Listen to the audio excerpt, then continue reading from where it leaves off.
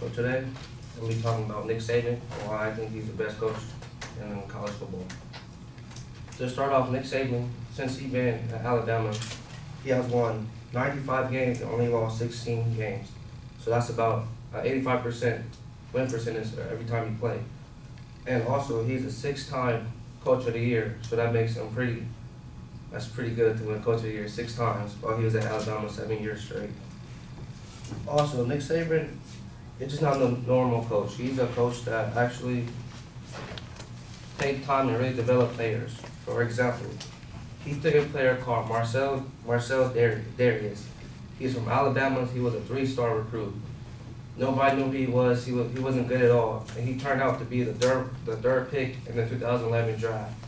So to go from nobody to around a first-round pick, that's actually real good coaching that Nick Saban did for all 4 years.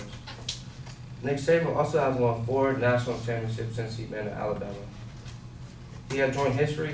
Him, Frank, Paul Bryant, and John McKay are the only coaches to ever win 4 national championships in their career. And Nick Saban is actually the only active coach to ever have more than 4 championships under his belt.